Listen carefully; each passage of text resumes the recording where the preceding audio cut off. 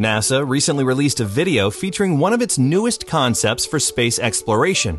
Meet Hedgehog, a robot intended to overcome the difficulties of navigating low-gravity environments on comets, asteroids, and other space objects. A typical rover makes its way around a mission site, say the surface of Mars, much like a regular car.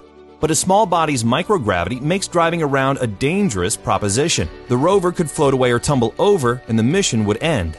Hedgehog is different. Instead of rolling around on wheels, the Hedgehog design actually puts 3 flywheels on the inside of a cube. By spinning these flywheels up very slowly and then very quickly applying a brake which transfers all the momentum from the flywheels, we're able to cause Hedgehog to either hop or tumble or perform small adjustments. There's no correct side. It's always upright no matter how it lands.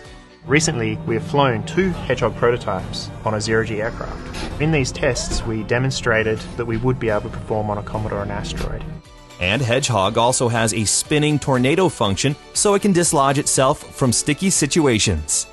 The Hedgehog rover's ability to move around on the surface of comets and asteroids could enable a wide range of applications and science in the future.